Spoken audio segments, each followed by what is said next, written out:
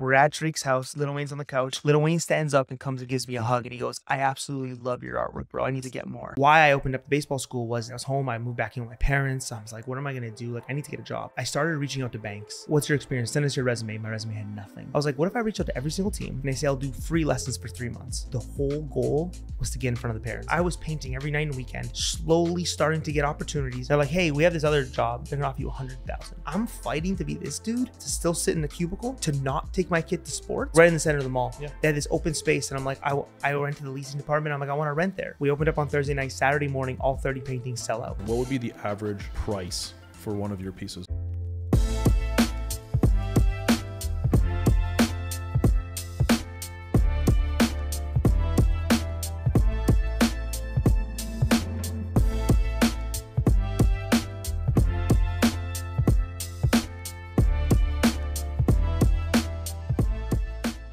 Welcome to Rise Podcast, Life Stories of Accomplished Individuals. Thank you for joining me today.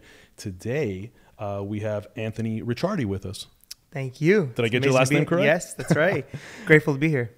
Thank you so much for being here. I really appreciate it. We pulled this thing together last minute. Yep. You were coming to town. We were introduced by Anthony and Ernesto from the Money Buys Happiness podcast. Yep. We've become good friends. You told me you've been friends with them for some years. time. Yeah. Great guys. So they introduced us, and you had graciously offered to come in and create a piece of art for us. Yep. So you've come to the house, and I said, listen, if you're coming to the house, you got to be on the podcast. So we set this up last minute, the crew, everything, all these cameras. So thanks for doing it so last minute. Oh, thank you. I'm happy we put this together. It's awesome. I really appreciate it. I want to jump in and talk about your bio, kind of not your bio. I want to jump in and I want to talk about some of your accolades, and so just people understand kind of you've taken a path that, in my opinion, it's definitely a road far less traveled, with your beginning in finance, and now you're like full time. You're an entrepreneur and an artist. So yep. I want to go over a list of where some of your art is hanging, to the names of the people whose homes your art is in, just to provide context. For the audience. Sure. So Shaq, Drake, Bad Bunny, Post Malone, Demi Lovato, Migos, James Harden, DeMar DeRozan, Von Miller, Steve Aoki, Cardinal Official, Grant Cardone, Gary V, Lewis Howes. Yeah. These are big names, and what's interesting about it is that you're a Toronto-born artist. Yep. Your gallery is in Toronto. Yep. How does someone in Toronto have such reach into the celebrity world? Like these are A-list celebrities. How does someone from Toronto, who's operating from Toronto, an artist, and Canada's not to knock Canada, but Canada's not exactly known for its output of creative geniuses. Yeah. But to be on this level, to have art hanging in the homes of artists. So these are people who in their own right are very successful creators, very successful artists. To be like an artist for artists. How did you have this kind of reach? Yeah, I think I've had to take, thank you, first of all, but I think I've had to take a very outside the box creative approach to everything that I've done in the art world as a whole. So to take it back a quick second, growing up, no one said become an artist. It's not a viable career. Yeah. So it's not like, hey, go be an artist. You'll definitely, make money doing that. So it wasn't something that I felt was viable my whole entire life. So you mentioned the finance thing. I went into finance. I got a degree in finance because growing up, it was like, hey, do something that's going to potentially make money and do art on the side. So everything that I've done as a whole has been trying to think outside the box. So when you referring to the celebrity side of the world, when I started painting, initially it was how can I reach out to the people around them to hopefully, get into their homes or get onto a lot of those I've done clothing for. I've done custom jackets and, what just custom pieces for them. But it was always because I want to think outside the box of if my goal is here, how many different people underneath that person or how many different tentacles around them can I reach out to? Can I speak to? Can I do paintings for? Can I get in their circle? Sorry, it's that strategic. Yeah. So, you're very much an entrepreneur because entrepreneurs think the way you're thinking. Entrepreneurs will kind of map out that network in order to get to their, you know, to their target clients. Yeah. So it sounds to me like, you know, your success in having your art placed in the homes of these people is, you know, it's a combination of just the quality of your work, and we're going to flash up some of your work, and eventually we're going to have one of your pieces here in our home. So it's a combination of the quality of your work that resonates with these people, but it's also your entrepreneurial ability. And it sounds to me like that's something that sets you apart from a lot of other artists, where you are applying your entrepreneurial skill. And I would guess that some of the things that you learned in finance and networking kind of in that, because you went to university. Sure. Where did you go to school? I went to school at Alabama State on a baseball scholarship. So like very, very separate from like, I was in the sports world and the finance world and the art world. They're three very different, but I do take, like you just mentioned, I do take lessons and traits from all of these different walks of my journey into today. So like even just the work ethic, the ability to wake up and work out even when you're sore, even like and work with a team, that was baseball. Then the creative side of it, a lot of people don't think of finance as being creative, but like I worked for a real estate investment fund, and we're doing $100-200 million land deals, development deals all throughout North America. I was having to sit in the rooms. Of course, I wasn't leading the charge, but I was sitting in the rooms where people are structuring very complex deals and understanding how they can think outside the box and how they can, work around this to be like, okay, no, that doesn't work. Let's go here. And so learning all those traits have now helped me in my art career because, I didn't have formal art training, or I didn't even know like how to reach out to a gallery. Sure. Right? So I was like, well, why don't I start my own? So then that's when my biggest gallery that I had for the longest period of time was in Yorkdale Shopping Center, which is it's a luxury mall in Toronto. It's a luxury mall. I think it's probably the biggest mall in Canada, except for like, let's say West Edmonton Mall, but it is definitely at the top of the top. Yeah. So I also want to kind of understand, your footprint as an artist in terms of the other things that you do. And I want to jump back into your story, but just to provide more context, so people understand, like you've got an art gallery. You were saying, I think, recently in Yorkdale, or you're moving from Yorkdale. Yeah, so we're in Yorkville Village right now. Right. We closed the one in Yorkdale, but I have a bunch of different I do pop-ups all over the world. So I just did a show in Australia last month, and I've done numerous amounts of shows in Miami. What other countries? Because I was reading your bio, and there's a bunch of countries you've done. So I've done everything. I've done a show in London, Manchester, Sao Paulo, Brazil, and then I've done murals and installations everywhere in like Antigua, in Puerto Rico, in Rome, sort of all over really. But show base, Australia, Miami, New York, LA. What are some of the brands you've worked with? I've done a bunch of different brand collaborations with Adidas, Disney. Disney was probably one of my biggest. They a very funny backstory. I started painting Mickey Mouses, and everyone was like, "Don't paint Mickey Mouse. Like they're gonna come after you to sue you." And I was like, "Oh, I should probably stop this." All of a sudden, I get reached out to by a representative. It's a marketing agency called Viral Nation that was representing. I know Viral Nation. Okay, awesome. Yeah, sure. Joe and Matt are great friends of mine, and so Joe reaches out to me. He's like, "Well, Disney actually likes your stuff." And I was like, wait, what? What did you say? I thought I was about to get sued. I was like, I didn't know that. So we ended up doing this whole big collaboration for a TV commercial with them, and I painted live at Epcot. It was awesome. So yeah, that was just a funny side story about Disney. But Disney, Adidas, L'Oreal, Capital One, a bunch of different brands, and bigger and smaller. So I mean, look, it sounds to me like in the art world, like as an artist, it sounds to me like it's the pinnacle. Like this is the artist's dream. Like it sounds to me, between your corporate clients, your celebrity clients, you and I just established, I had dinner with a friend of mine yesterday, and I mentioned to him that you're going to be on my podcast, and he told me he has one or two, I think he has multiple pieces from you. So you're obviously, you have private clients, you have a gallery, so you have a retail location. Like it sounds to me like when I think of artists who, and I'm not really immersed in the art world. Yep. I wish I knew more about it, and hopefully you'll be able to teach me. We'll hang out a bit. But like when I think of somebody who has a footprint like this, I think like from back in the day, a photographer that I know, I actually had one of his pieces, Peter Lick. Yeah, of course. Right. So when I think of that, where he's got like multiple galleries and whatnot, so it sounds to me like this is kind of the pinnacle. It's the artist's dream to do what you're doing.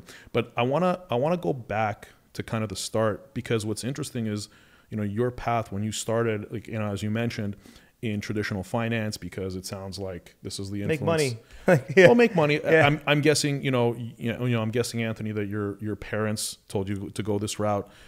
There's probably not one parent in the world who, when their child told them, I want to be an artist, they said, yeah, let's go for that. Exactly. But I think that sentiment is going to be changing over time with the internet at scale, with kind of just humanity evolving. But going back to kind of, how old are you, if you don't mind me asking? 31.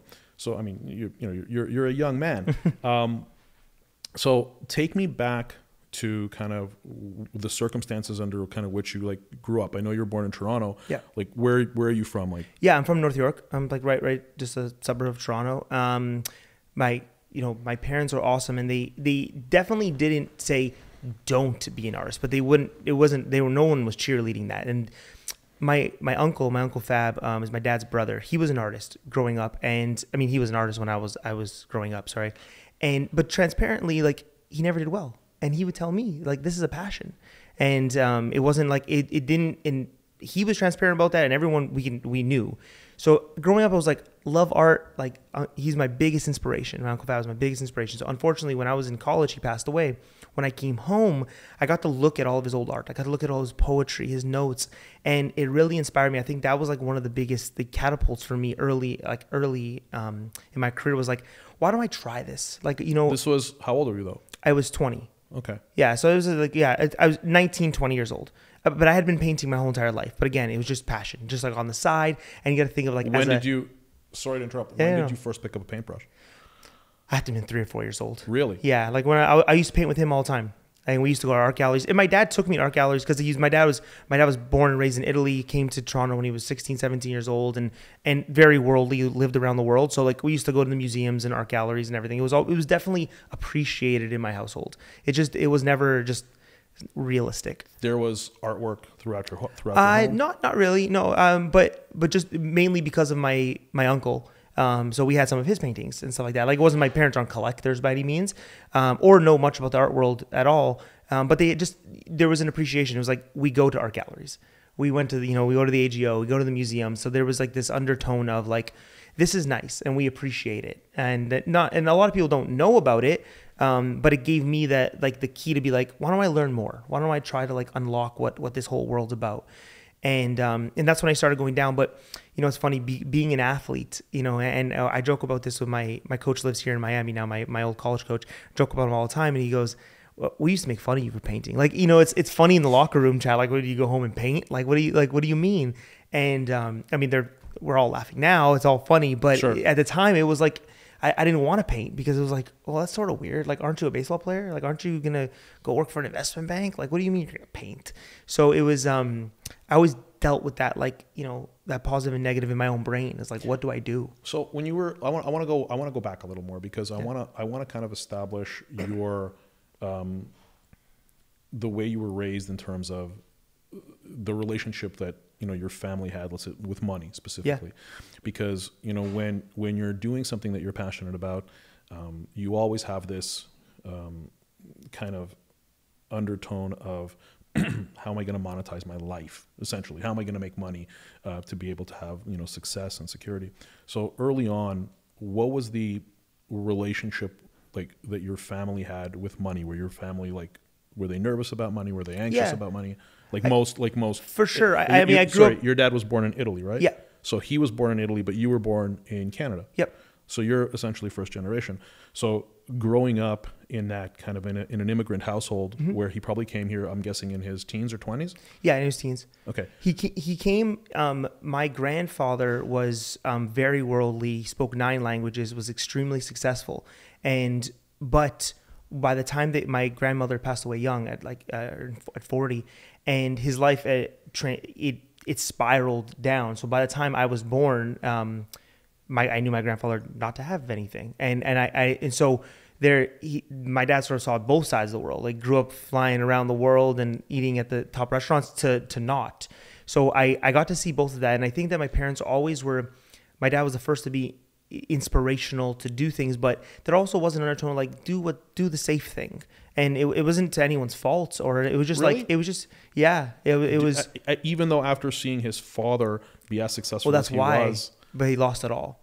Like a lot. But he lost it all. It sounds like he lost it all due to outside forces, but also like just crazy spending and living lavishly above means and all that fun stuff. But it sounds like it was grief too, because your for sure grandmother that was the tipping point.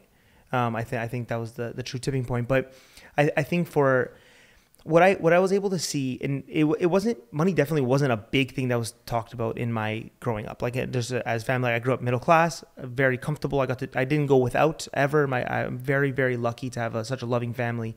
But there was always, I acknowledged around me, like there was no such thing as security. I saw people in my friends, family, aunts, uncles, like lose jobs that were there for 30 years. And it sort of kept telling me, I was like, what are they doing? And even at a young age, I'm like, they keep telling me that's secure, but then they just got laid off. Why? Right. And did you ever have, when you saw all of this was going on, did this ever create like a fear in you when you were younger of, I have to do something in order, I mean, I guess hence your career in finance, but did it create a fear in you? It did.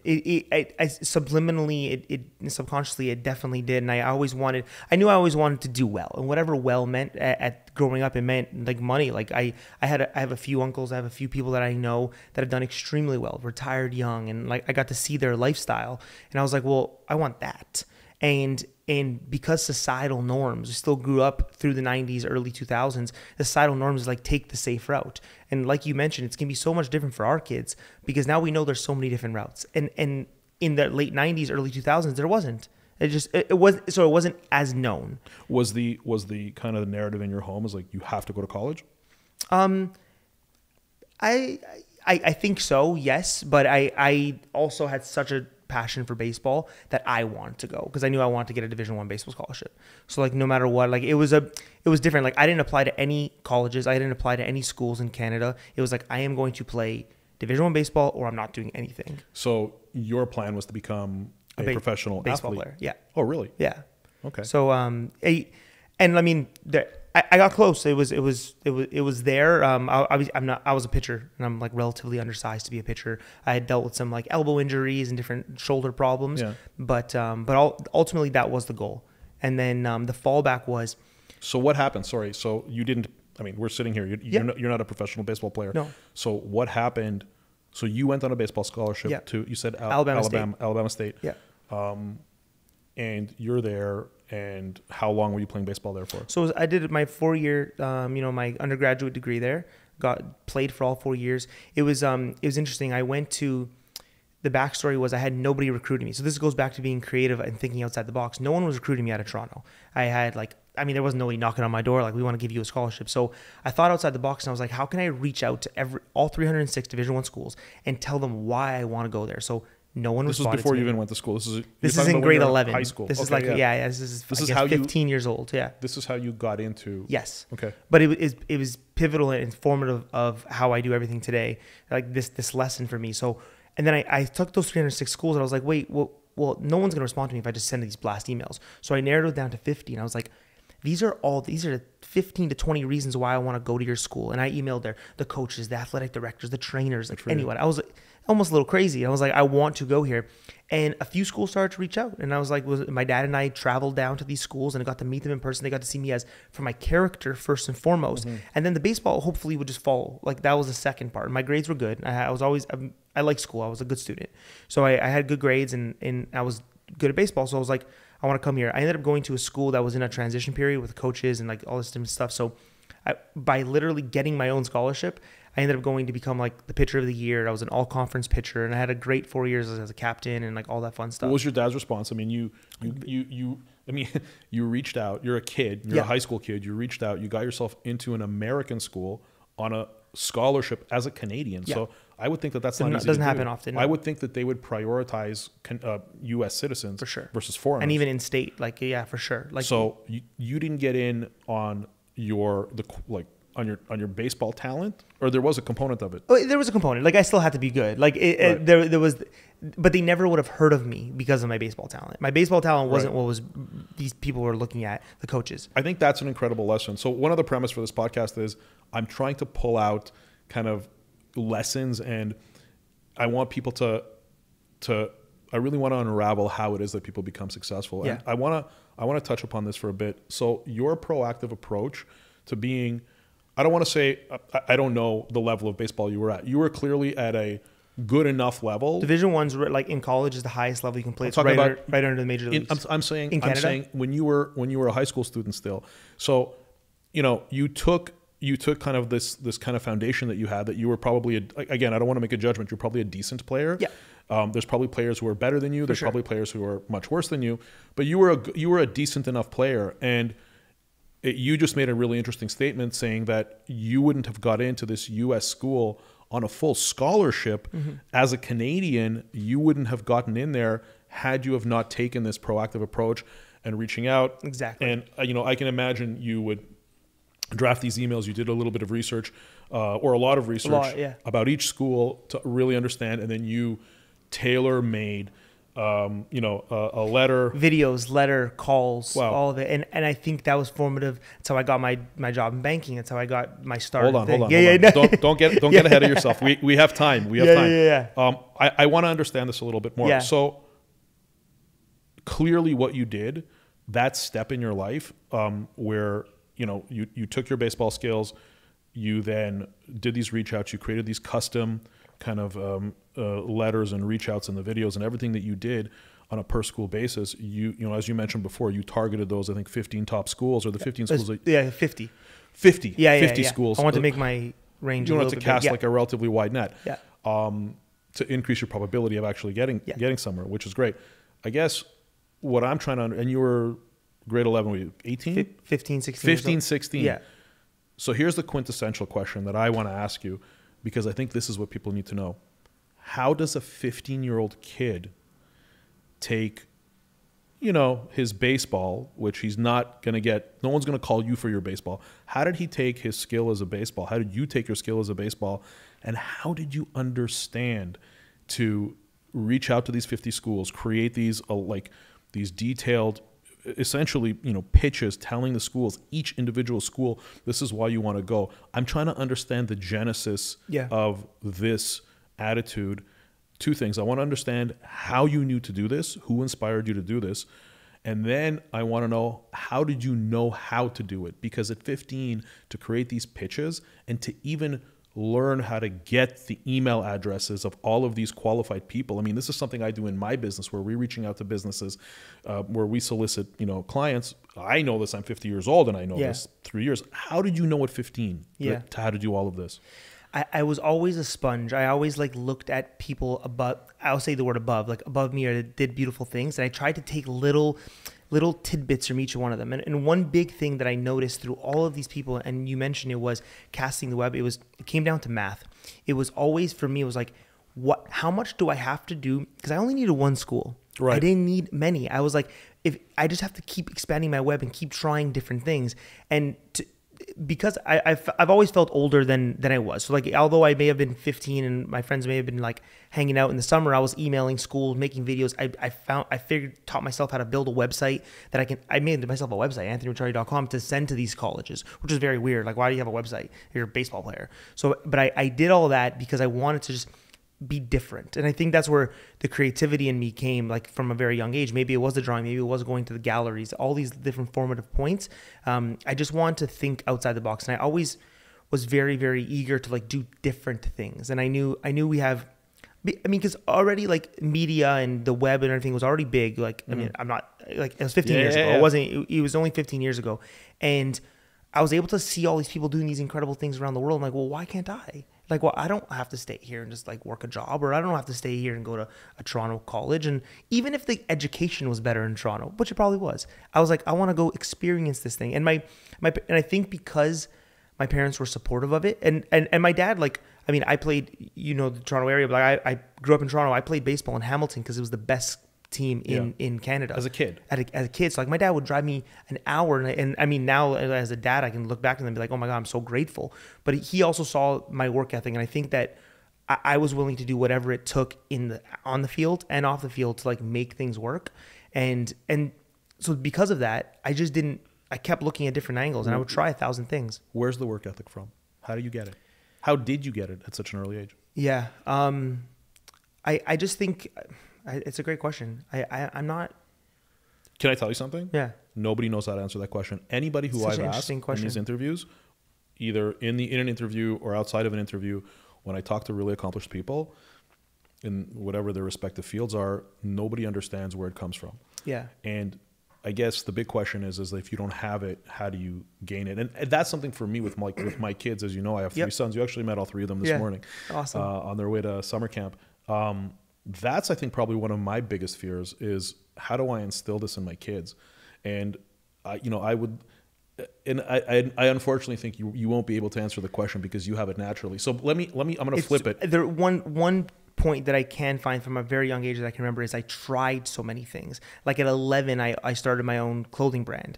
At 12, I made jewelry. At 15, like I had in Toronto, like a big clothing line. At 15, like I would just try things. And I think that was the key. Like I played so many sports growing up. I played soccer and baseball and hockey, and I was probably better in soccer and hockey than I was in baseball. I just had more passion in baseball. So I think by trying, I think the truth is that not enough people try things.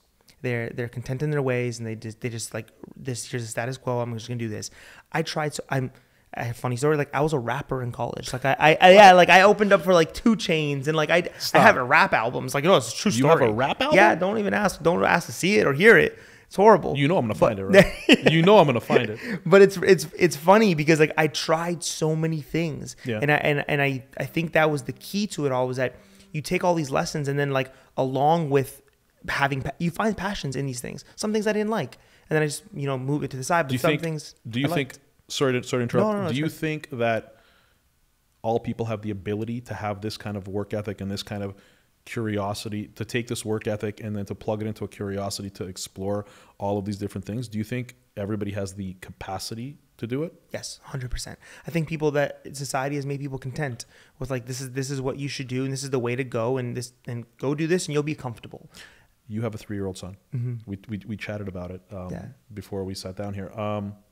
I guess, how do you plan to create this type of proactive, strong work ethic kind of,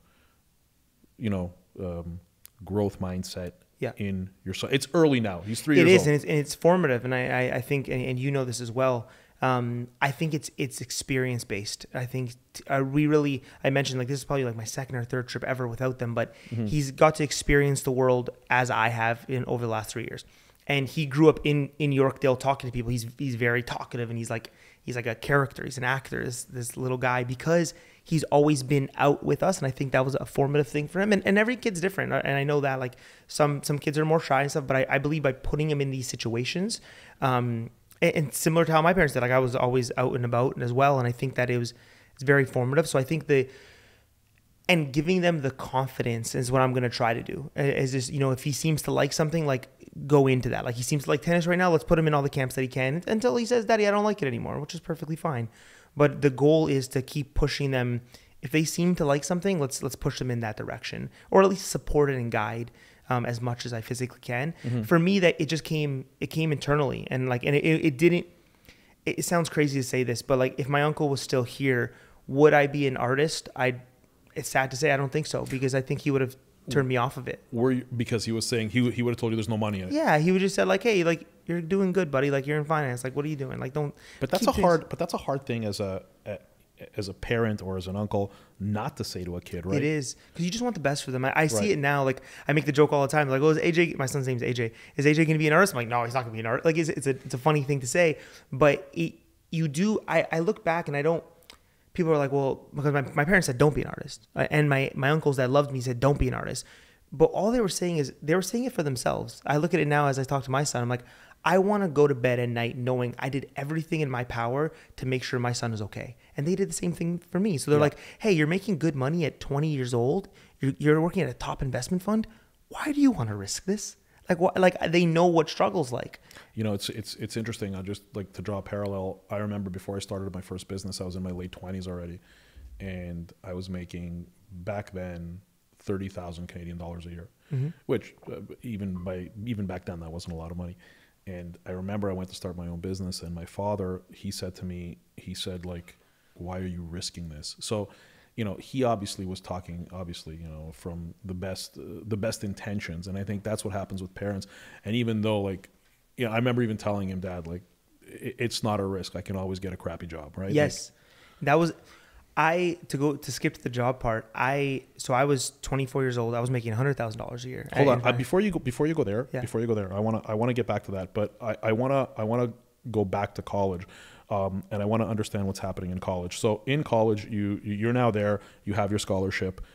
So financially you're good. Like you have your scholarship. My parents still supported, like, you know, I chose to live off campus for a few years, and I had my parents as support for, like, you know, those sure. finances and stuff. But education was paid. But that's a big portion of it. The fact that you had that, the fact that you as a teenager were able to take care of that yourself. Yes. The education portion of the costs. Yes. And they helped you with whatever sure. kind like, of other things.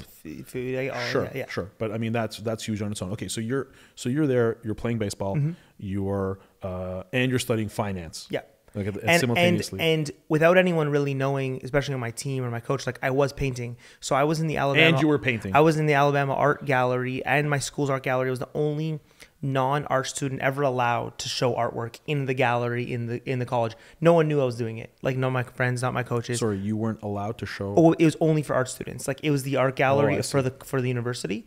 So all the art students showed their work in this, and I ended up pitching to the art teacher. I was like, listen, I have this passion. I want to showcase my artwork. Like, how can you help me out? And he saw that drive in me, and was like, he gave me the opportunity to showcase my artwork in a gallery.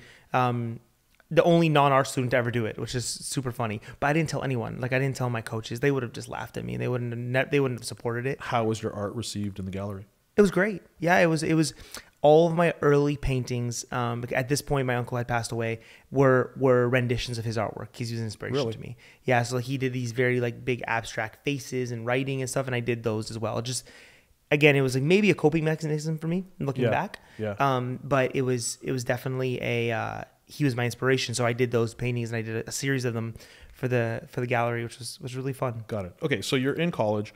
Yeah, baseball every day, finance every day, artwork at night. Sometimes, yeah. Okay, so you're triple tracking. You're in college. You're doing all three things. What's going through your mind at the time in terms of, okay, where am I going? Like, did you have anxiety about what you're going to be doing, or did you feel safe about the fact that you're in finance? You kind of knew, okay, I'm going to get a 6-figure job when I graduate. What was your thinking in terms of, because you had done so much to get to where you are. You're there, and by the way, like, you're in a foreign country. You're in the United States. You're in Alabama. Montgomery, Alabama. Montgomery, very different. Montgomery, Alabama. So, like, culturally, worlds apart from where you were before. So, you're kind of dropped into this new culture. Small town USA. I'm assuming you don't have any friends there. You're there completely by yourself. That must be scary. You're doing these 3 different things.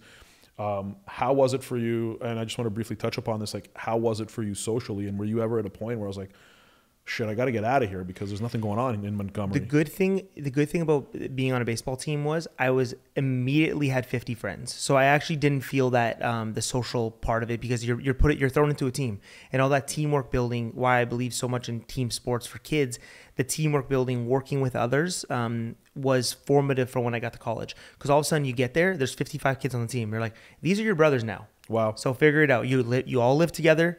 Like, I lived with 12 of them. Like, it was just, you were always there with each other. And there's some of my best friends today, like in my wedding party, like, see them all the time. So that part was actually easy. It was actually the easiest part, was making the transition for friendships and that thing, because I had to become friends with these guys. I think it was easy for you, because I think a lot of other people, especially when they're kids and they leave home for the first time, and they're as busy as you were with the responsibility of your education, the responsibility of the sport that you love so much that got you there, because I'm guessing that there was a certain amount of pressure on you to perform in baseball in order to continue getting the scholarship. Yep, 100%. So you have this kind of, like, you physically need to perform as an athlete. You academically need to perform you have to keep as grades, a student. or else you get cut. Yep. Okay, so you have pressure on you to perform physically as an athlete. You have pressure on you to perform academically as a student in order to keep your scholarship and in order to finish with your degree in finance. And in the art side, it sounds to me like the art portion of your life at the time, that was pleasure. It was 1%. Like, it wasn't even anything. Like, it wasn't even a thought, really. And there was, you mentioned the word pressure, because all my friends growing up and my cousins and everything back in Toronto, every summer they did internships, they got jobs, they worked at banks or whatever, like, you know, whatever it is. What did you do in the college. summer? I had to play baseball. In Alabama? In Alabama. So you stayed there the whole 4 years, you didn't come home? I came home for 3 weeks in July and then 2 weeks at Christmas. That was it. And because the baseball season ends in late June, so then you train, and then you're right back there on August 1st to train again. So I graduated, and this is where like the stress and pressure came in. I graduated with like, I worked at Foot Locker for like 3 weeks, like in the summer, one summer. I had nothing on my resume. And all my friends from Toronto, so after I didn't get drafted, I spoke to a couple different teams. I had some opportunities to go play in Europe and stuff. And I said, you know what, I'm going to move on with my life. I got a degree now. Let's go back home. And I get home and all my friends are like, yeah, I'm working at this bank. I'm working at this bank. I'm working at this fund, because they had 4 or 5 years of experience. But you had your degree in finance. Yeah. Yeah, but so did all they. Like all my friends that went to Western or Queens and everything also had a degree in finance, but they also had 4 years of internships, of like work experience, which was important at that age, right? The banks that are going to hire you at the entry level analyst jobs, they want a little bit of experience. Right. So what did you do? So now you have, so you come back, you're back in Toronto, you now have the pressure of finding a job. So you consciously decided to leave baseball. You weren't going to pursue it professionally. I could have played like semi-pro in Europe and stuff like that, and it wasn't interesting enough to me. So yeah. Do you feel that if you would have pushed harder on baseball and if you would have made the attempt to, I don't want to diminish your efforts or what you accomplished in baseball, but do you feel like if you would have pushed harder on baseball, then you would have been a professional player? I think I truly maximized what my body was capable of. Okay. There was a certain point in sports where I could have done things a little differently, but like I did hit a threshold in my body frame and for the position I was at. So you never had any kind of like regret. No. You never had any negativity around like I could have, but so you feel satisfied. And I think that's another important lesson, that if you pursue something, if you try something, and I'm really dissecting your attitude, because I'm a strong believer that attitude is really one of the things that drives progress and success in individuals. Your attitude when baseball came to an end for you, like, even though you were crazy about baseball since you were a little kid, and you went on a baseball scholarship, and I'm sure somewhere in the back of your mind, or maybe in the forefront of your mind, while you're doing the baseball and the finance and a tiny bit of art, you're thinking to yourself, like, finance is like a backup plan, but I'm going to be a professional ball player. And when that didn't happen, you didn't collapse. No, and it was actually formative to the next steps, because what I was able to do was I looked at what my strengths were in baseball. While I was like panicking because all my friends were getting these jobs, I said, what did get me to Division I? Obviously my work ethic, blah, blah, blah stuff, but it was mechanics. And what I realized was, when I was saying mechanics, I'm like literal sport mechanics, like literally pitching mechanics. And all my friends that grew up in Texas, Florida, Puerto Rico, they were taught how to pitch. Like growing up, they had pitching schools. They were. I see. In Toronto, like the indoor facilities and like a pitching coach specifically wasn't even really a thing. There was a few, but I was like, wait, this is an opportunity for me. This is where the entrepreneurship comes back into play. And it was twofold. I said, what if I come back and I can keep my baseball bug going? I never really left baseball. As soon as I came back, I started coaching kids. I said, I can teach the next generation of Toronto athletes what I'm being taught in Alabama, what my friends are being taught in Florida, because we were not being taught that in Toronto. So now you have the idea to go into coaching. Exactly. So you finished your finance degree. It was one specific reason why I want to go into coaching. I want to give back and I want to be a coach. You had a baseball school. You told me before. Yeah. Okay. Yeah. So why I opened up the baseball school was the first 3 months I said, I need to get a job. I was scared. I was home. I moved back in with my parents. I was like, what am I going to do? Like, I need to get a job. I apologize. No. I really feel bad interrupting, but I really want to make sure I draw the value out of this. When you say you were scared, I understand that fear. I've had that fear at various points, in my life, depending on kind of what's going on. But with that fear, especially when the fear around, finances, knowing that now you're an adult, you're not a kid anymore, you're an adult, you have to take care of your own finances. How did you cope with that fear at that time? I just kept thinking of different things to do. Like I was, all these little trinket brands and all these little things I was doing, they had no legs to them. Like I didn't have enough passion in them. They weren't great ideas, looking back at them, all these different things. So I was like, well, I had to really have a sit down. And this is where I think the different things I've done well is like truly sit down, look myself in the mirror and be like, what am I good at? What can I execute right away? And how can I start today? Did you have a mentor through all of this thought process, or you figured this out on your own? I read a lot growing up, but no, I didn't. I really just genuinely figured it out on my own. Where your parents weren't capable of advising you? Again, like they were supportive, but they weren't like No, I would say like, no, they weren't, they wouldn't, definitely all the different things I did, like I did on my own terms with support, like in terms of like, yeah, good idea, or that's a dumb idea. And I still did it anyway. But yeah, so no, I bounce almost, I talk to my dad 10 times a day and we're like best friends. I still bounce a lot of ideas off him, but it was never, it wasn't the formative reason I did anything. And I can say that transparently now. Back then it was scary because you want to make them proud and you want to make them happy and you want them to be able to be like, oh, my son's doing this. So tell me about, okay, so you're in a situation now where, you know, you're back, you have all the experience that you have to date, painting, you know, your artwork is kind of on the back burner. Yeah. You open up the baseball school. Yeah. So why I did that was I started reaching out to banks and firms. And I use the same concept from getting my scholarship. I'm like, this has to work. I'm like, what's your experience? Send us your resume. My resume had nothing. So I'm like, no, I have to take a different angle at this. This is where creativity came into play. So I said, for 3 months, I'm going to reach out, like, especially in the areas, like for people that know Toronto, like I was in North York and Forest Hill and Etobicoke and all these little areas of coaching kids. I was like, what if I reach out to every single team and I say, I'll do free lessons for 3 months? And the whole goal was to get in front of the parents. Truly, I can say this, and it was my goal at the time. You can ask my wife and my parents. I was like, each one of these teams have 12 to 15 sets of parents on them. At the end of every practice, I'm just going to tell them about myself, tell them about my degree, tell them about everything I've done. And I bet, I only needed one, I bet one person one day is going to be like, we'll give you an opportunity. From that, I did free lessons for months before I ended up opening up a pitching school because it was lucrative. I could coach kids and it was great. But before I did that, I started talking to all these parents. I was doing free lessons for the kids. They saw I was, you know, eager to work. I was a hard worker and all the different stuff on and off the field. And then I got a bunch of job offers. Like parents were like, well, yeah, we actually like you. Like, your degree's in finance? Okay, cool. You have no experience? It's all good. You'll come work for us. Sorry, hold on a second. You got job offers from parents that I coached to like do kids. To do what? In finance. In finance? Yeah. So sorry, like, I missed that. Something went over my head. Hold on. Something went over my head. How did you know that the parents of these kids were in finance? No, I didn't. I would talk to every single parent. I didn't know. You would talk to every single parent to qualify and find out what it is that they do. What's their background?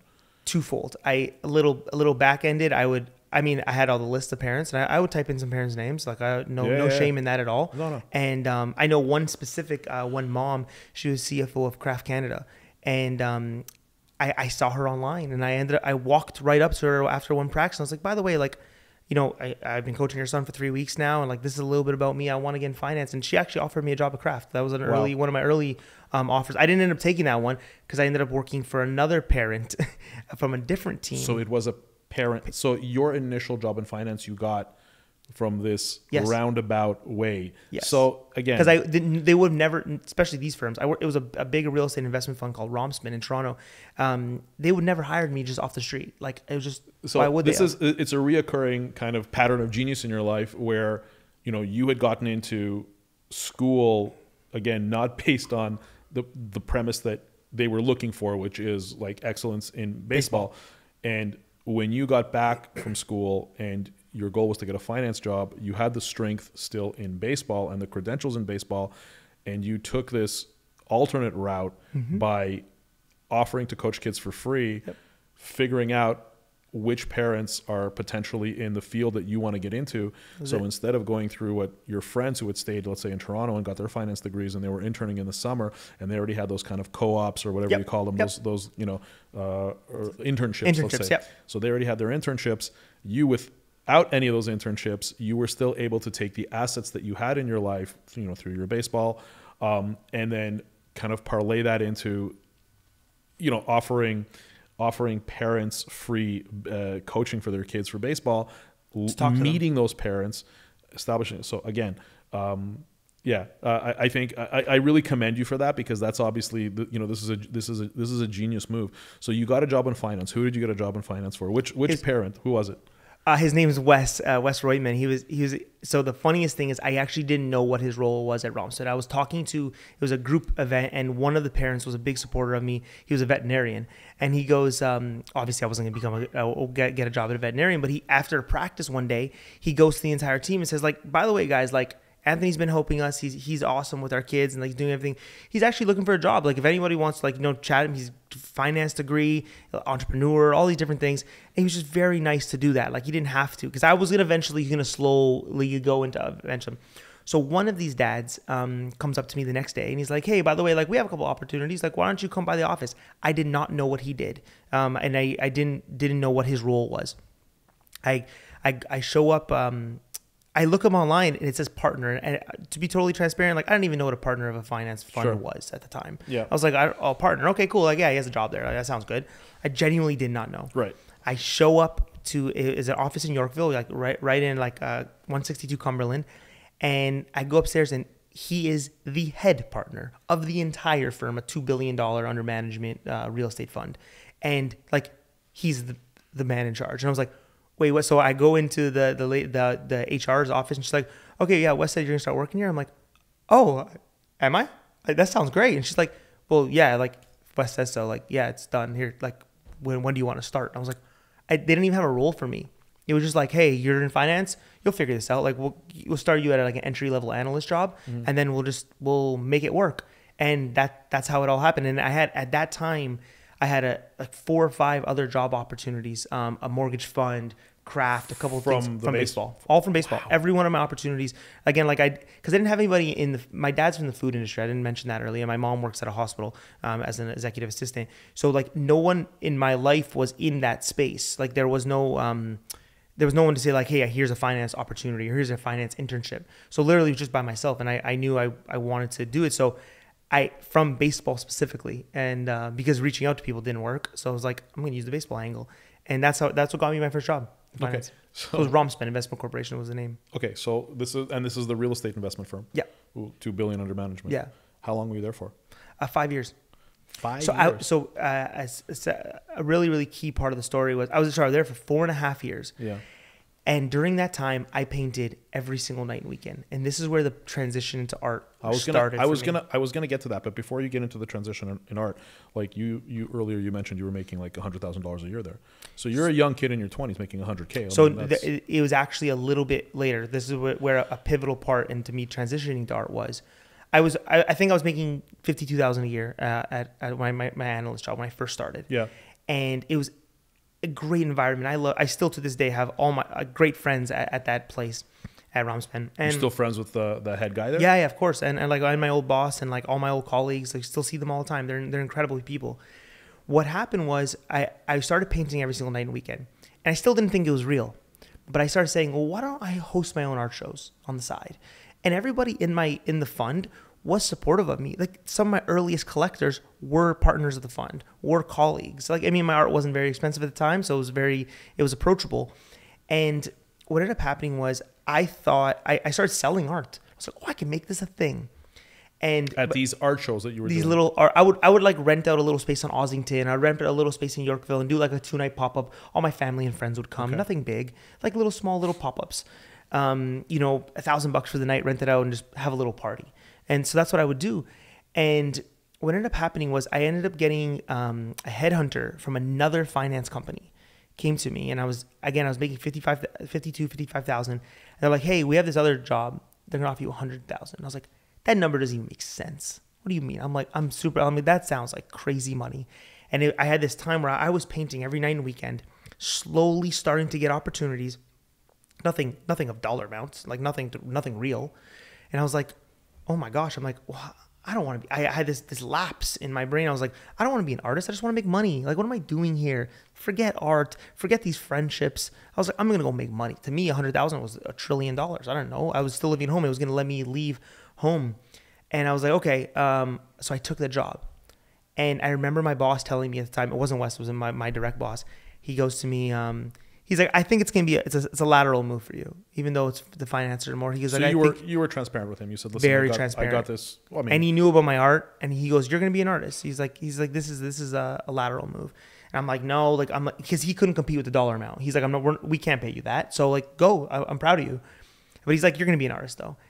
And 6 months later, on the night I closed my first house, the week of my wedding. Sorry, you closed your first house. I bought a house. You bought a home based on in Toronto. Based on salary. New salary. Yeah, based and on you were married already at this time? No, I was the week of my wedding. So I was Tuesday. I was getting married on Saturday. How old were you when you got married? I was 26. Okay. I've been with my wife since grade 10. We've been together for 16 years.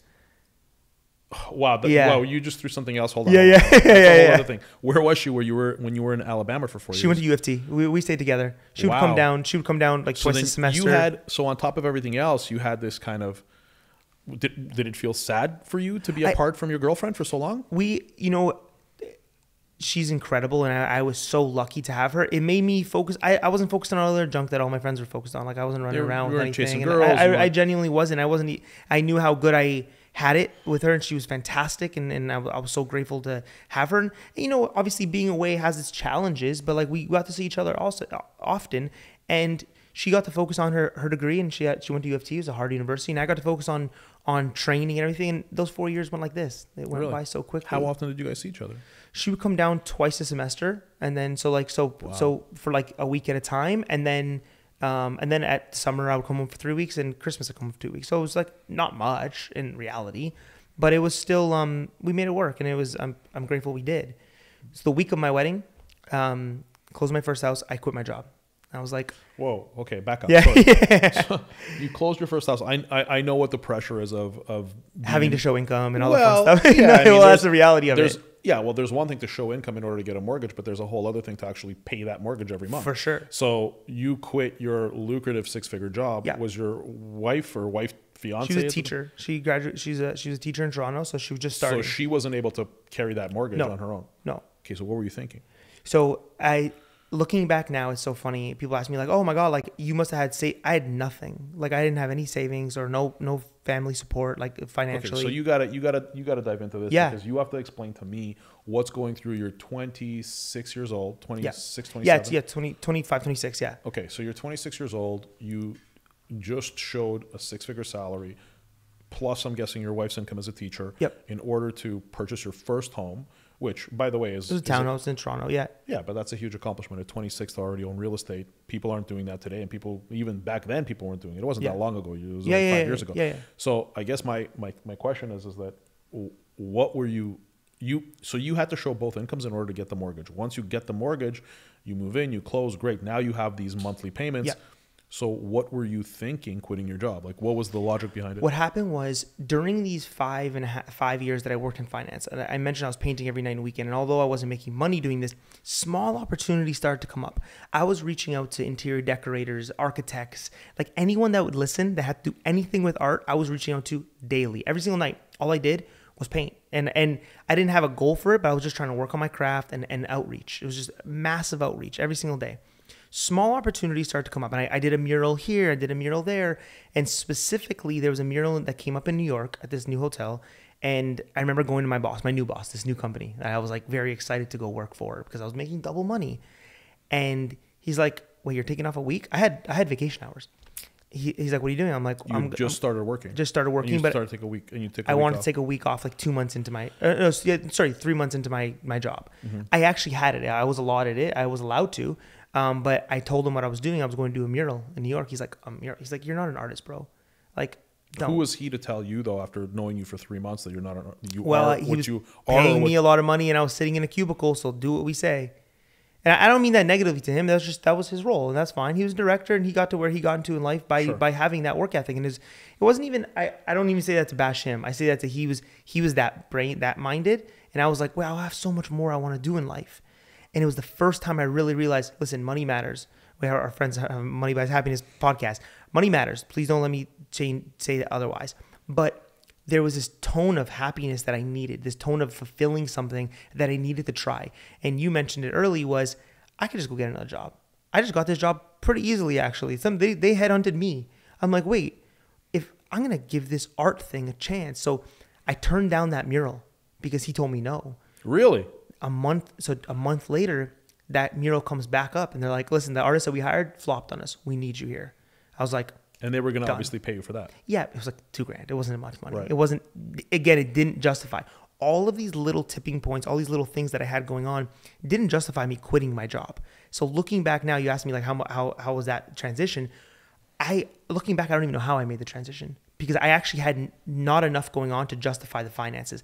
I just knew that if I gave it my all, like genuinely put everything that I had into this, I would make it work. I gave myself no backup jobs. I gave myself, my dad's friends offered me like remote jobs, all these different things. I'm like, no, if I take in money from anywhere else, I'm going to lose focus on my one goal, which is being the biggest artist in the world. I want to Why did you want focus to on be? this. Why did you want to be an artist? I mean, at this point, you know, you've tried baseball. Yeah. I wouldn't say you failed in baseball. You saw it through.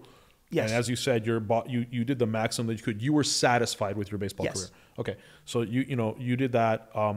With finance, you were still pretty early in your finance career. I mean, Yeah, it's very early. I was an analyst, so just an entry level, like it's still a point. Right. You know, and now before that even has a chance to take off, you're like saying, okay, now I want to go full force into being an artist. So I guess my question to you is, why? Why didn't you see through? Why didn't you see finance through? Was it just a raw passion that you needed to be an artist? Because you mentioned to me, sorry, before you answer the question, you mentioned to me that you were even in college, which it hadn't been that long since you had been gone. Even in college, it was only 1% of your time. Yeah. So you weren't as passionate about art. You were more passionate about baseball and getting your degree. Definitely. Right. So then how did that mental transition happen with this, like, you know, you have your 100K, you just bought your house, you've got, like, how did this happen? There was a pivotal turning point in a situation that happened at work. And I won't say the gentleman's name or the role he had, but I remember one evening, and I didn't have kids at the time. I had just got, like, I was engaged, I was getting married soon, and I knew I wanted a family one day, and hopefully my kids would play sports. And I remember this one evening, he was a top director at the firm, and he goes, he's like, I'm just going to stay late tonight. I'm just going to tell my wife I'm working late. I don't want to take my kid to hockey. And I go, and this guy made a lot of money. I couldn't fathom, and I couldn't fathom what he said. And I was like, all I want to do is, like, one day have a family and hopefully take my kids to sports or, like, whatever they want to do. And I was like, I'm fighting to be this dude. Well, he probably made at a time, I have no idea, $500,000. He was a top director of a massive fund, publicly traded fund. He was making excellent money, drove a Maserati, had all the trinkets. And I was like, I'm fighting to be him, to still sit in the cubicle, just to not take my kid to sports. What? I'm like, freedom and happiness matters way more than being this miserable guy. So that was the turning point. That was conversation with him. Singular conversation was one of the, there was all these little things, but that was one of the things. Like, I knew that, I mean, he was 50 and I'm like, 25 years, I'm not going to want to take my kid to hockey. Is that what I'm fighting for here? Or like he proved that money didn't matter because he didn't want to go home to his kids. I don't know whether he liked his wife or not. I don't know, but I'm saying my guess, sorry to interrupt you. My guess is that he was making, because of the amount of money he was making, he had created a certain lifestyle for himself that it was a trap that he had to continue making that amount of money in order to maintain his lifestyle. The golden handcuffs are real. The golden handcuffs are real. Yeah. And I saw that. And I think I was always very aware. And even going back to, like, when I was younger, you mentioned, like, how did I try these different things? I was just very aware. And I saw people that were happy and not happy. And I saw why they were happy. I saw relationships and, like, and I realized that in my wife as well. Like, I saw the relationship that we had and how nice we were to each other. And I was like, I want to hold on to that with everything I can. And that was one of the biggest tipping points for me. I was like, well, I can get another job somewhere. But I'm like, why don't I give this thing? And I knew art could give freedom, not financial freedom, time freedom. Paint when I want. I could paint all the time. I can be around my wife. I can be home when I want because I would paint on my terms. And I said, well, that's what I want to make work. And so that was I haven't talked about that much, genuinely, like that tipping point for me is actually the first time I probably publicly said it. It is. But it was the main pivotal moment in my life. I remember telling my wife, she's probably the only other person that knows that story, is that, like, he said he doesn't want to take his kid to hockey. I was like, I can't fathom that. And I know my son, like, plays little sports, right? He's only 3.5, but, like, all I want to do is take him. And I was like, I don't ever want to be that guy. And that's why I left. So that's why you left. For sure. So what were you thinking that was going to happen financially? Like, how did you think you were going to continue paying your bills? Genuinely, at that time, I believed in myself so much. Looking back, I have no clue. That is the true answer to it. We had enough, like, it sounds crazy. We had enough for 3-4 months of the mortgage. I was like, I'd give myself 3 months and I'll just figure it out. But very early, like, this is 6.5, almost 7 years ago. I was in Yorkdale for 5 years, which means, and I got into Yorkdale very quickly after I quit. And the reason I did it is because I didn't have enough money to, like, rent a space in Yorkdale. So I had to think creatively again. And this is because I needed to make it work. I had to start thinking of a bunch of ideas. I started reaching out to galleries and people. No one's listening to me. Same thing when I had no internships. I had no art experience. Okay. So I reached out to Yorkdale because I grew up there. I grew up around the corner from Yorkdale. Mm-hmm. And I'm like, I want to rent. My first space was across from the Lego store, just down from Rolex and Michel Baguette. Yeah, I know where it is. That's a prime. That sounds like a prime space. Yeah, it was like right in the center of the mall. Yeah. They had this open space, and I'm like, I went to the leasing department. I'm like, I want to rent there. I'm like, I have a gallery. I'm like, no, I don't have anything. And they're like, well, it's $55,000 a month. And I was like, that number doesn't even make sense. I mean, how can you fathom? But so I thought of this idea. I was like, well, as a joke, I started it as a joke. I was like, I can afford 2 days. And they had never done a short-term pop-up. They've done month-long pop-ups, 6-month pop-ups. But I was like, give me a weekend. I'm like, give me a Thursday, Friday, Saturday. I will throw a party here. I'll bring PR. I had no idea how to do any of this stuff. But I had done these little shows with my family and friends that I proved of concept. I had photos, I had videos. And they're like, if you're crazy enough to believe that you can do this, we're crazy enough to believe in you. And they had an incredible team there. I'm so grateful for them. They gave me the 3 days. I had to make the finances work. They took a percentage of proceeds and everything. We opened up on Thursday night. Saturday morning, all 30 paintings sell out. Wow. And they're like, well, what was the average price that of this painting? That point was around $4,000 a piece, $3,500 to $4,000. Hold on a second. So you did $120,000 in revenue in like 3 days. Wow. Yeah. And okay, so hold on. Sorry, I gotta stop you here.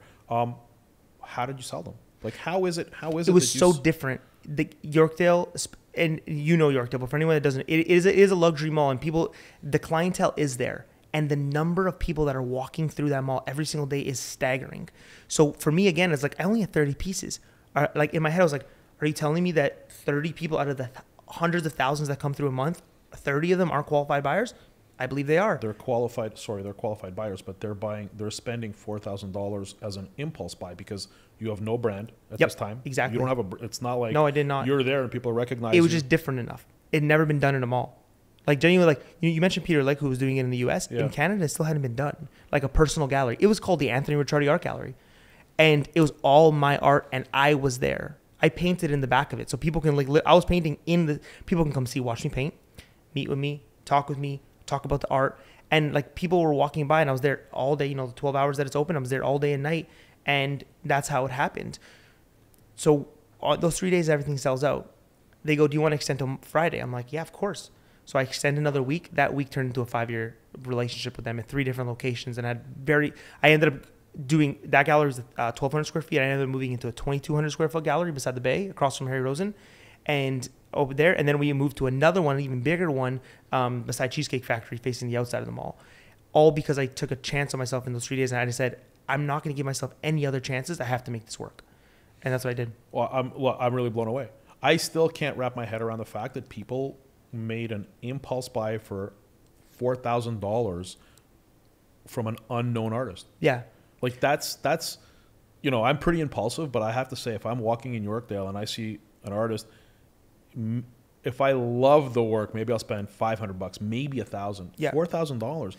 How did those negotiations look like? I noticed that everyone has their thing. Like I just think that it came down to a numbers game at the end of it. And then like you just have people that really just appreciated art. I don't know. Like I'm sure if someone knew what maybe you spend on watches or someone spends on cars. No, I understand, but they're established brands. They're established brands. I'm not buying sometimes. I'm not buying a watch from a guy like a brand new watchmaker in a mall. Like I'm. Yeah, you know yeah. What I mean? No, that's true. I know that my watches. I know that my watches. I'm not spending the money. It's just a transfer of currency because the watches are a currency that I'll be able to get my money out of them. Yes. But when they're buying from you, they're buying strictly because they like the piece. They're not thinking to flip it. Yes, there was A, having to love the art, but B, Yorkdale alone gave me that social proof that I needed for those things. I see. Being 4 doors down from the Rolex store, somebody walks out of there and sees Anthony Ricciardi, and they walk. It was a very beautiful crystal black and white gallery, really, really, really pretty. Valeria did a photo shoot in there. Like it was a nice space. So it was like one of the storefronts. Yeah. But so if you're only there for a few days, like it's not like you're in the middle of the mall where all the walking traffic is. You're in a store. So how did you direct them to the store? I just think it was just that different. Because the people that go to Yorkdale, frequent Yorkdale, people that are always walking around, like anyone that walked by walked in. Like, what is going on here? Because the second part about it, this was very early in photo backdrops for Instagram, and like I would say 80% of the people who came in just took photos. It became an installation. It became an installation. It's like that. Which it's like the selfie museum here in Miami. Exactly. That's what I ended up opening. The second space that I did was it was a selfie based museum.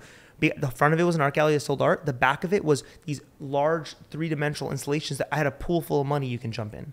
I had like all these different things. So I didn't know I was doing that early on, but 80% of it was all organic traffic that was coming in because people were posting about it. But that's not sustainable. And what I mean by that from a business perspective is, yes, the first time you do it, it's a hit. It's like, it's something new. People see it. The traffic walks by. You convert on the traffic from a sales perspective immediately, but that's not sustainable. Yeah, that's where the snowball starts. That's where the snowball starts. Because they start coming in, and now I'm starting to get clients. So now I'm able to do more pieces. It also gives me the confidence to start reaching out to people. So how we said early on about the celebrities and stuff. So let's move into that. So now you're established. You're a couple of years into the art gallery. Yep. Sales are coming primarily from mainly the walk by, the traffic. Yeah, and I still have a relatively small social media presence, but I believe my social media presence was always deep for art collectors. Like the people that I sell art on Instagram still at 25. Sorry, I apologize. Sorry, yeah. Were you now paying that $55,000 a month? No, Yorkdale was always very good with me in terms of the structure of the lease. So I never. I mean, yes, I had months that I paid more than that. Take it that way. I had months that I paid less because it was tied to percentage. Revenue. Yes. So they were very flexible but I had months that I paid less and I had months that I paid way, way more, depending on what I was making. But I was transparent. They saw all my finances and they saw everything. Like I was very open with them because I was so grateful for the relationship. Amazing. And because it did well, they were like, well, keep going. And I consistently changed up the gallery enough where we consistently got PR. We had breakfast television in there a bunch and like all the, CTV and all the fun stuff in Toronto. They would come by all the time because it was something different. It was fun. All my artwork has an undertone of inspiration and happiness. And I think that people were attracted to that. So I start selling the art and I start getting the confidence. And I was like, okay, well, let me do some other shows. Let me open up Yorkville Village. Let me open up the pop-ups that I did in Miami. I did a bunch of different pop-ups in Miami, on the back of all of the media and attention that I was getting in this one storefront in Yorkdale. So because of that, I was able to start reaching out to management teams, to the teams of celebrities. So you have the gallery. The gallery's doing, I mean, it sounds to me like it's doing well. You continue to have this kind of flow of traffic. There's the PR, there's the publicity. And this is all on your back. Did you have a big team at the time? Like in the gallery, it was you and was... My wife. So my wife ended up leaving. She was a teacher. And then like when I opened, like maybe 6 months into me having the gallery, I was like, well, we're doing well. The finances came relatively quickly because of the art and because of the exposure. So I was like, well, let's take a little break from teaching and come help me here. We had a gallery employees, but like they were just retail employees. Okay. So here's what I want to know. And I'm going deep because I genuinely am curious on how you do this, how you did this at the time. So your inventory, this isn't like you're buying stuff and selling it. You're creating each piece originally. Were you doing prints? I did some prints. I would do like, mainly because of social media, I would do like every 3-4 months, I would do a print, but they were all originals. So what I ended up working out with Yorkdale was the back, how all the stores have storage rooms, like for the store's inventory. I was allowed to paint in there. So we taped it all off and I turned that into my studio, which was a win-win for me because I used to paint in my parents' backyard in their greenhouse, like this little 90 square foot greenhouse. Yeah. So I ended up having a studio space to work out of. I was literally finishing paintings, popping them on the wall and like just moving them like that. How quickly were you able to make a painting? I've always one side fun story about why everyone told me not to be an artist. I'm colorblind. I don't know if I mentioned. You know what? I read that about you. Yeah. So I work in layers. I work a little slower than I need to. The only time colorblind becomes a really issue is when I try to rush because I don't see the colors blending. So what it allowed me to do is create this process where I'm working on like 12 to 15 pieces at a time. I'm working in layers. I'll add the blue over here. I'll let it dry. I'll add the yellow over here. So sorry, did you know that? Like, can your eye distinguish between blue and yellow? To blue and yellow, yes, but like green and yellow look the same. Blue and purple look the same. What happens is if I put blue here and yellow here, and it blends and it becomes muddy brown, I don't see that transition happening because I don't see shades. I know I read the bottle, it said blue. I read the bottle, it said yellow. All of a sudden it's mud, and I don't see it at all. I just like, oh yeah, it's blue and yellow. And my wife will come and be like, did you mean that? Like this is early in my career. She's like, you didn't mean to make this all brown, did you? I'm like, it's not brown, it's blue and yellow. What are you talking about? She's like, no, it's not good. Like, the colors are not good.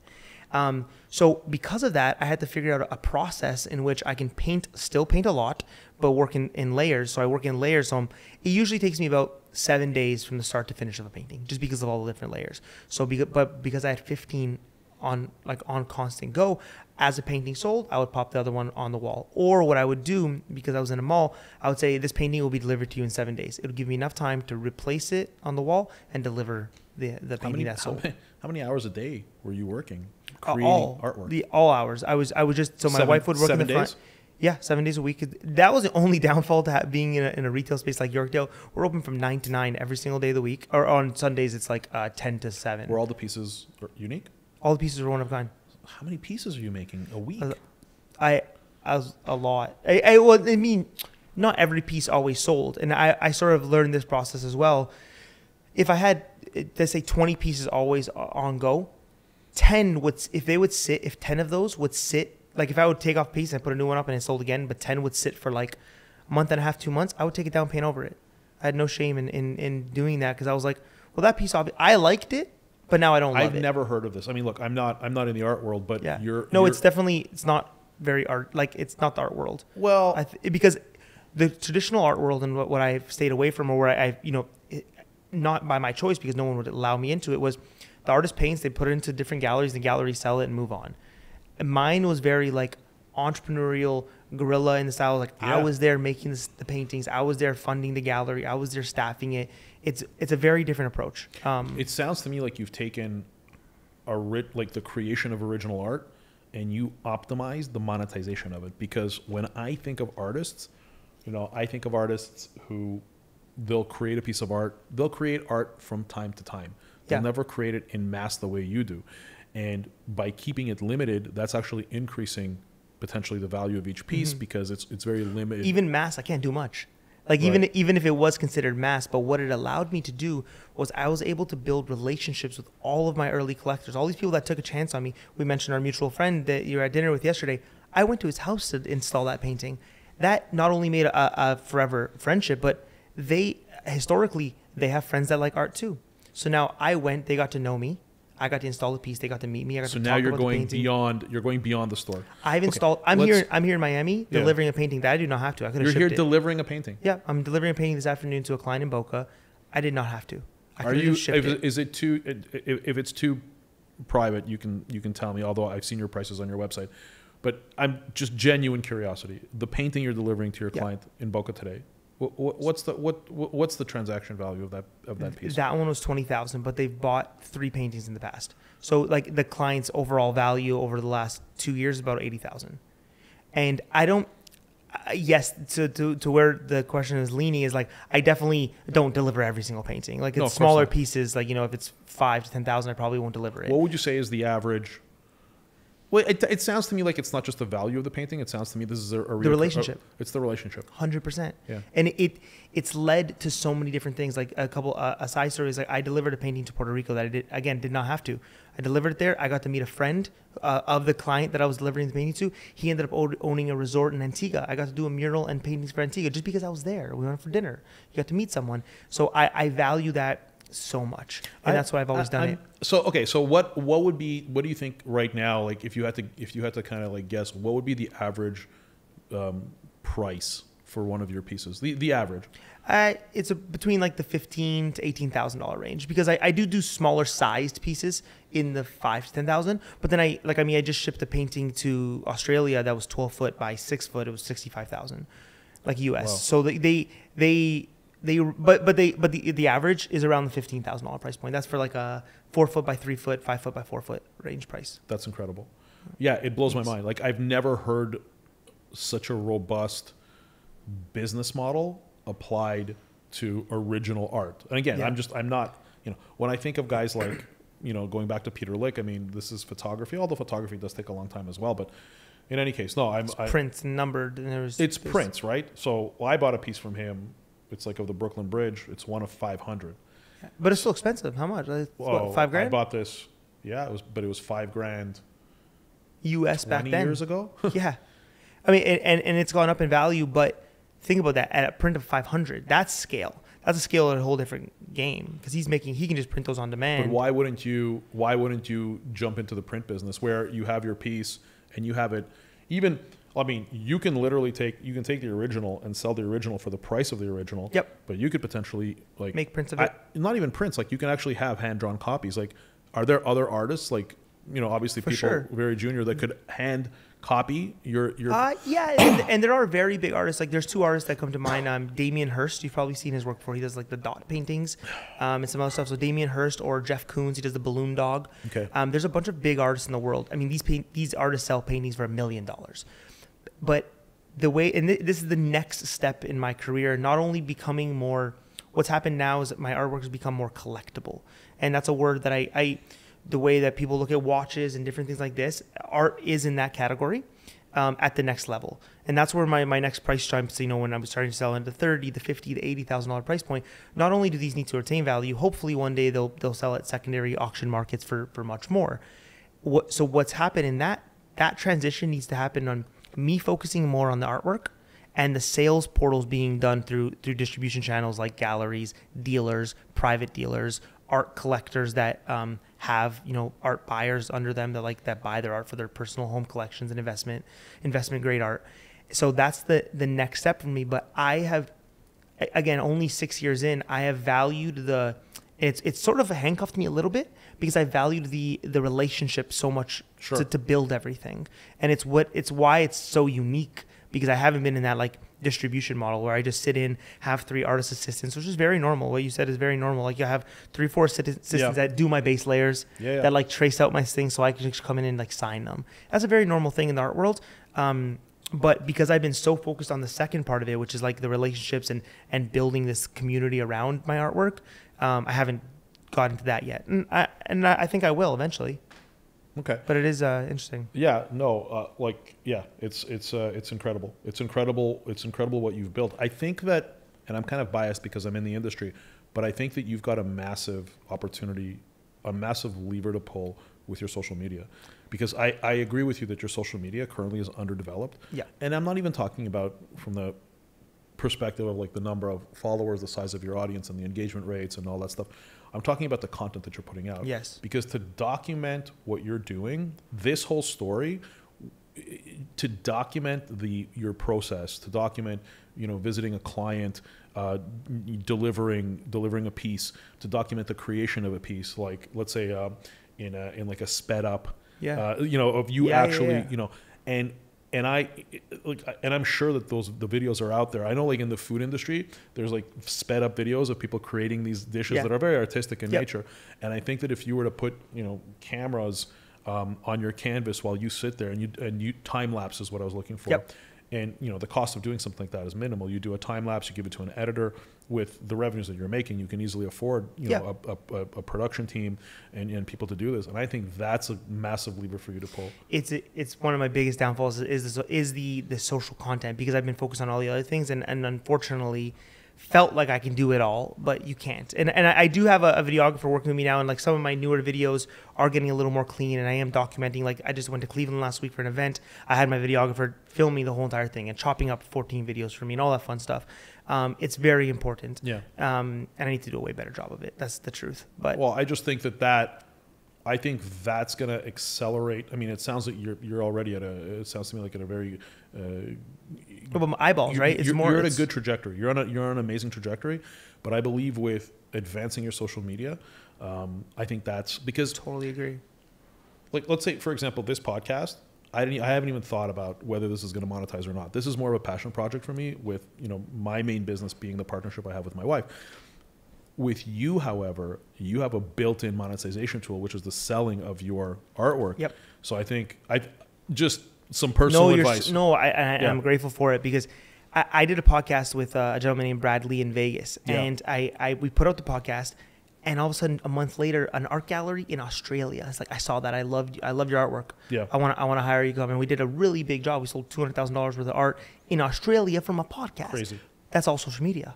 If I didn't chop up that video, post it on social media, and he did it on YouTube and all stuff like that, it never would have happened. Well, imagine you were doing that. Let's say you were putting out with the amount of pieces that you create and the fact that they're all unique, creating time-lapse videos of each one being created, even if you're putting out, like you're telling me how many pieces a week are you creating? Yeah, like how many? 12 to 15. Okay, so document 3 of them. Yeah. Or document 5 of them, and they're all unique. So literally, like, you can have a reel going up every single day with a time-lapse set to music, and I believe that those reels would do well because the algorithm is looking for watch time. They're looking for how long somebody will stay in that video. Yeah. And the nature of what you're doing is you're starting with a white canvas, and then quickly, that time lapse is showing you creating that piece of art.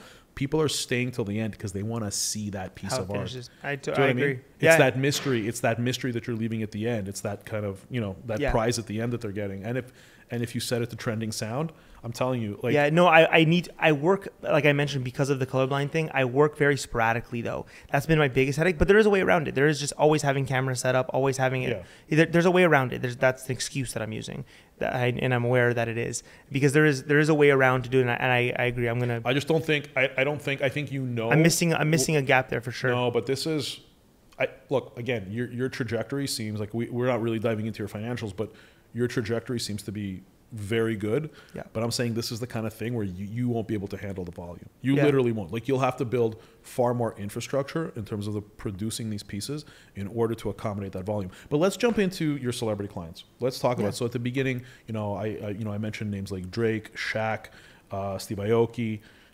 These are huge A-list celebrities. And as I said in the beginning of this interview, these are artists themselves. So you're no longer, well, you probably are selling to like lawyers and doctors and finance guys and business guys, and that's great. But the fact that you've become a favorite of artists who are thought leaders in their respective artistic fields, that must mean a lot. So, you started telling me you did this through networking, but all the networking in the world will not, you can put your art, you've gotten your art in front of Drake, and Drake, you have your art hanging in his home. And you mentioned to me before off camera that you've been in his home, you were there, you met him, you hung that piece of art, which I'm sure that was an incredible experience. I'd love to hear about that. But before you kind of go into that story, all the networking, so we've already established that you're an expert networker, you've got a great intuition for it. But with all of that, once that piece of art gets in front of these people who are very discerning as artists, your art has to speak for itself. So how is it that Drake liked your art? I get how you got to him through your connections, but so it wasn't, no, for sure. There's a lot of different stories of how I got to all of these. We'll talk about Drake specifically. It was gifted to him from one of his friends, that piece specifically. And what ended up happening was it's a two-pronged story with Lil Wayne. Lil Wayne's like one of my favorite artists of all time, musicians and rappers. And one of my good friends, a college roommate of mine, his name's Euro, and he played baseball as well, ends up getting signed to Young Money. So we used to rap together in college. He ends up going off and actually becoming an artist. So he's signed to Young Money, and it was Lil Wayne's birthday last year, and he goes, I want to get a piece for Wayne. I was like, this is the coolest thing ever. So we were here on Star Island, went to Wayne's house to bring him this painting. I didn't get to meet Lil Wayne that night. He was busy. He got running around, all this different stuff. So fast forward to Drake. So it's the OVO Fest, and I'm there with Euro. I actually got to go on stage with them. It was absolutely crazy. It was like the coolest experience ever. And I'm with them after, and so I get introduced properly to Drake. We only met through like mutual friends, like very high, and so he knew it was my painting. Like, hey, like, love your art, very cool. The coolest thing with me is I had not met Lil Wayne at this point, and we're at Drake's house, and Lil Wayne's on the couch. And Euro goes to him. He goes, "Hey, this is the guy that did it was a Biggie wearing a Green Bay Packers jersey. He's a big Biggie fan. He's a big Green Bay Packers jersey. I did his all vintage Green Bay Packers for Lil Wayne. For Lil Wayne. I'll tell you Drake's piece in a sec. But so Lil Wayne stands up and comes and gives me a hug, and he goes, "I absolutely love your artwork, bro. I need to get more." And I go to my friend Euro, and I text my wife 2 minutes later. I'm like, I can retire now. Lil Wayne said he likes my art. This is it. I'm done. There's nothing else to achieve in life. It's just the funniest thing. Wow. It's the coolest story to me ever, because I grew up literally loving Lil Wayne. He said, I love your artwork. I'm like, that's it. I've achieved it all. So funny side story. But for the Drake piece, I did a collaboration. We should brainstorm a piece like this for you as well. I did a collaboration with the Bank of Canada. One of my friends is he does the recycling for the Bank of Canada. So when they get defective bills, they shred them. They turn it into, because our money in Canada is plastic, they turn it into engineered hardwood flooring and all these different things. They had never allowed someone to utilize the actual bill shredded into anything. I said, I want to turn it into artwork. So I did Drake, and I've done a few of them now. A canvas, when Certified Lover Boy, the album came out, it was a canvas made, and I do hearts. All my artwork has hearts in it because I followed my heart. The canvas is made of money. The whole entire thing is shredded cash, shredded Canadian cash, like $1 million in cash shredded. Obviously, I didn't pay that for it, but it's shredded. And big hearts that says Certified Lover Boy. So it was this funny shredded Canadian money, like take on Does Money Matter, and all these fun little side things. So those are the two stories with Drake and Lil Wayne, but those were very big in my career. And I don't talk about them that much because they do so many different things, but like they were so pivotal to me to give me the, like, just the handshake and the hug of like, hey, we like your art, man. That's really cool. When was this? This was October. Oh, so this is like not long ago. Less than a year ago. Yeah, within the year, yeah. Wow. Yeah, wow. so it was it was crazy to do that, because those are two like guys that I look up to on for so many different levels, like business, music, just creative. We talked about it early. Was like being able to do something for that long, that well is so impressive. So then even when last month when Lil Wayne came to Toronto for his show, my friend Yuro was there, so we got to go on stage with him again, and it was crazy, and we were backstage with Drake and stuff. It was really, really cool. What's that Great like? guys. They live a whole different world. Their sure. world is like it's opposite time. Like they live in the middle of the night, and they live totally different. Like I've been to I've done 11 and all the clubs here in Miami with Wayne now and all those guys, and they live a very different world, but very fun. I can do it in small doses. Sure. Like very small doses. Sure. Wow. Like, hey, I'll come out for one night, but I can't last 3 nights like you guys. Yeah, I think they're conditioned to it at this point. For sure. They're conditioned to it. Well, look, it's an incredible story. I'm trying to kind of draw out the moral of the story, and really the factors that, we've talked about the pivotal moments. We've talked about kind of the attitude, the perseverance, really thinking outside of the box, the networking that you had to do and that you continue to do to move, to move your career forward. I think like if I kind of looked at the formula of your success, I think really at the top of kind of why you're successful in terms of like the list of kind of attributes that you have. And it would be the fact that I feel like you're super passionate about what you do. Like you're super passionate about the art that you produce. You're super passionate about the people that you sell it to, which it seems to me like that's a winning formula. And I'm trying to get lessons from you in terms of thinking about my business with Valeria and advancing that business, and really concentrating on the product that we put out. And our product, what we sell is like our brand sponsorships and the content that Valeria creates, at scale, and really taking that and kind of combining it with the brands themselves, the people themselves, like the people at the brands, the people who started the brands, the creative visionaries behind the brands. So, but for you, getting back, for you, I think that combination of loving the actual craft, loving the products that you produce, and loving your clients that you sell it to, I feel that that's like a really winning combination. And of course, there's your work ethic is insane. Like you're working around the clock. Your ingenuity into getting into places by leveraging the assets that you have. These are all, I think, the contributing factors that sum up as to why you're successful. What's next for you? I mean, it sounds like it's so unlimited, I feel. What's next for you in terms of, your art reaching so many more people? What's your plan? Well, and thank you for all those kind words. By the way, that's awesome. But I think one big thing to go back on one of those notes about the relationship with the client is the thing that's so beautiful about arts, and I see with anything creative, is years later after I deliver a canvas, I'll get a client message me like, by the way, I walk by that painting every day and it still inspires me.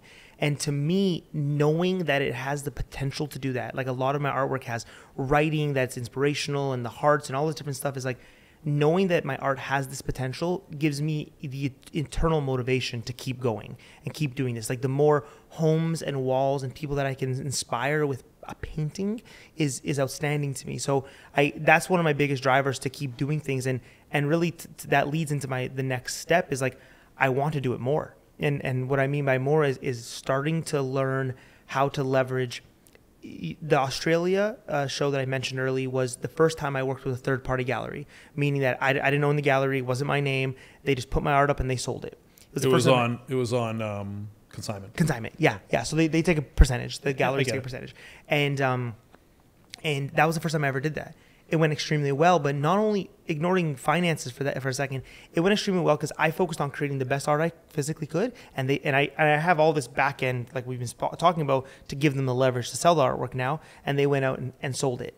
And the next step in my career is really, I've done so many different things. I started a clothing line called Dust of Gods. We painted clothing. My friend still runs it, Antonio. He's incredible. We did a lot of jackets and stuff like that. I started a jewelry line. I made like jewelry with hearts and stuff. Yeah. So I started a jewelry line. I've done so many different things, and I finally narrowed back into like, I love canvases. I love this. This is also where the dollars are. And like I gotta sell a lot of bracelets to make up one canvas. So from an economic standpoint, I was like, why don't I just focus on making the best art I physically can at the scale that I can right now until I can't, and then start looking at other channels. That's why early we spoke about the outreach versus inbound, and it's now I'm rebacking into like the outbound because I do want to work with bigger brands. I want to one day be a creative director for Tiffany, for Louis Vuitton, for one of these different things, but it would be on the basis of my art, like how Pharrell's doing it now, like how Virgil did it, and all these different people. It was on the basis of their art, their craft. And then they can take that craft into like all these different brands. I really believe that I can provide value for these brands, but I'll need to be bigger as a creator. I don't think you'll need to go outbound. I think that the traditional path that you've took in the past in various points of your career where you're reaching out to people, I believe that your product will continue to speak for itself. I believe that doing more interviews like this, I think is huge. So I think, if I may give you some, advice. So grateful. I believe that with what you do, because you're really tapping into an emotion, right? That with you, rather than going to a client directly, rather than targeting either a celebrity or targeting a brand to do like an activation, my suggestion to you would be to target podcast hosts. Yeah. Podcast hosts, creators, do collaborations with creators. And I think you're already doing some of that because that's how you and I kind of met through our mutual friends. But I believe that's what you need to do. And then what I would do if I were you is I would leverage. So for example, like this interview that we're going to create, there's going to be this long form piece, which is going to be about whatever, like 90 minutes, it's going to exist on YouTube as a video. It's going to exist as audio on on Spotify. And then there's going to be probably about, 6 to 8 short form pieces of content. That'll be, my reels. So my suggestion to you would be to leverage these assets going forward and send it to another podcast host where I'm still early in this. Like how we did here. I sent you a couple different things. Yeah. And I'm still early in it as well. And by the way, before I knew you and I knew who you were, because honestly, I hadn't really heard of you before because I'm not in the art world. When you sent me the interviews that you did with other notable people, that's what not so much made me decide to ask you to do this interview. That's what made me explore more to then look into your art itself. Yes. To then say, okay, so that was the gateway. So I think that's your leverage. No, for sure. And I've noticed that at a small point. And so thank you for, reiterating that and saying something that like I've been just dabbling in and I need to go full force it because I do believe that we have so many different avenues to put things out into the world. And now we'll tie things up because I want to take the opportunity. Valeria's in the other room, and I want to go and take a look at that wall space. Yeah. But now it's interesting because I'm going to be looking at, like, when we're describing to you what we'd like in our space, it's going to be my mindset is now different. I'm not looking at what's going to look good in this room. Based on my conversation with you, I'm saying to myself, I want to know what's going to inspire me. Valeria, what's going to inspire Valeria on a daily basis, because our business is very much tied into Valeria's level of inspiration and happiness at any given time for her to be able to create content. So when she creates content from a very, happy and inspired place, and it's hard to get consistency. That's why I'm really impressed with your consistency to be able to continue to create artistic pieces. Because I see with Valeria, it does go up and down. For sure. It is difficult to maintain that That's level why I of haven't been able to do it creativity. on social. Because doing all the different ones have been difficult. Yeah. Right. Yeah. All my outpours in the canvas and doing it on socials, it takes a whole other outpour. I agree. So with Valeria, now my motivation and my purpose with this piece is a lot different, because this is the piece that Valeria and I it's going to be in our bedroom. It's what she sees on a daily basis to keep her inspired, because you told me that you have that client who mentions to you that your piece continues to inspire me. Yeah. They didn't comment on the aesthetic of the piece. Yeah. They comment on how you hope it that's makes okay. The next step is that, like, every time they walk by, it's like, I saw that sparkle differently today. I saw that word love differently today. It hit me in a different angle. You walk by and you catch something. That's the goal. That's why my paintings are so thick in texture. You'll get to see them in person, but thick in texture and layers is because you want to walk by and the light, you have all this beautiful light coming into the house. The light sparkles differently and the painting looks differently at night than it does in the day. Like, all those different things are so important. And I think they make for a beautiful, an endless story. You know what I'm going to do? I'm going to get Valeria to give you kind of some guidance right now as to what piece she wants to see. Yeah. But then I'm going to ask her to watch this podcast in its entirety before you even start the piece, because I want her to see this and understand your story a lot more before she gives you kind of final direction on this piece. I love it. Anthony, on that note, I really want to thank you. This was such a pleasant surprise. You were referred to me by our mutual friends. I saw that you were on those other podcasts. I looked into your career, and this was so much more than I thought it would be. So I really want to thank you, and I hope that you can come back. I hope that in a couple of years I want to catch up with you. To see what's up. You can tell me more stories about hanging out with all these that's it. Getting all hugs these from Little stars. Wayne. All right, thank you. That's it. Thank you.